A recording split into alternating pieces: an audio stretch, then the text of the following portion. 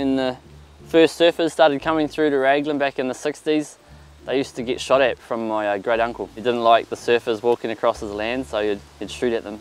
I thought that was quite funny because eventually I started surfing, he wouldn't even let me walk across his land. My name's Daniel Kiwi Huatahi Kereopa, and I'm from Raglan, New Zealand. We're farmers, right, so we knew everything about taking care of animals and you know, staying warm, but we had no idea what a surfboard really was. My parents went and bought a twin fin, and it had no leg rope, it had no wax on it. That was the start of something really amazing.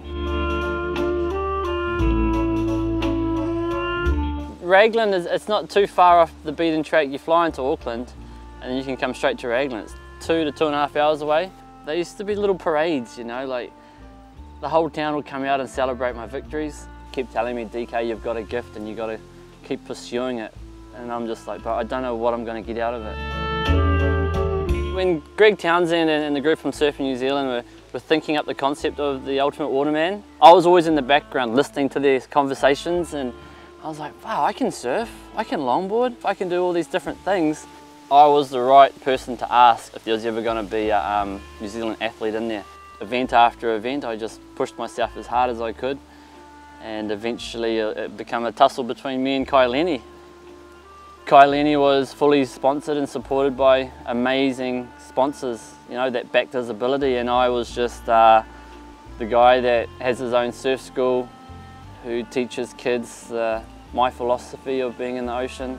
Someone that just looked after himself and answered to himself, you know.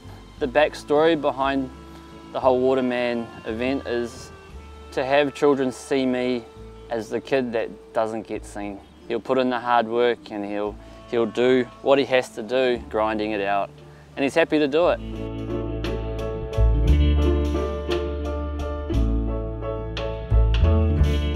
Once the event finished, I was the champion.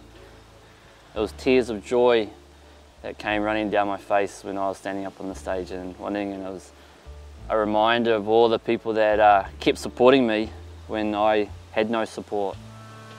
But they go, you know, there's a reason why you're here, and just do it, believe in it, and you know, and the outcome was I was able to be the champion for the first time.